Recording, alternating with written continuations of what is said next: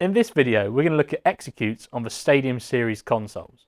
On the MQ500M console, you've got a 4x3 grid of keys sitting between your playbacks and programming section. On the MQ250M console, this is replicated on the small screen on the right hand side here. The small screen also provides legending for your encoders, so that all of your playbacks and encoders are directly legended on a screen. The 4x3 section can either be executes, macros, playbacks, and many other different functions.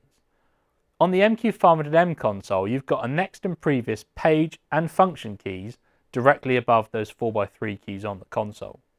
On the MQ250M console, you simply hold the Alt key down to change the function.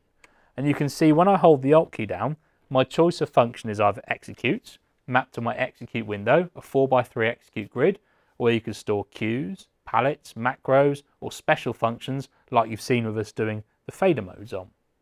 You can then quickly recall whatever your execute is via the window here.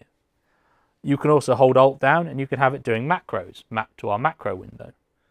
Another option is playbacks. You could give yourself another 12 playbacks accessible, and when you hold the Alt key down, you've got page up and down buttons to step through your playbacks.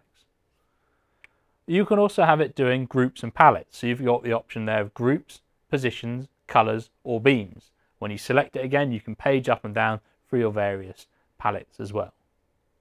You can also have it doing effects and layouts as well, layouts being window layouts. On the Stadium series console, you have quick access to 12 layouts down the side of the screen, but if you want even more, you can have these doing layouts as well, again page up, so you could have the first 12 layouts on this side and another 12 layouts on your small screen here. So that's executes on our Stadium series consoles.